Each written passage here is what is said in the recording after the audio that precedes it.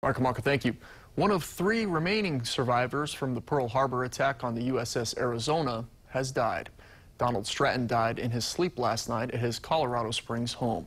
He was surrounded by his wife of nearly 70 years and his family, who says one of Stratton's final wishes is for people to remember Pearl Harbor and the men aboard the USS Arizona and to share their story. Donald Stratton was 97 years old. With his passing, the two remaining USS Arizona survivors are Lou Conter and Ken Potts.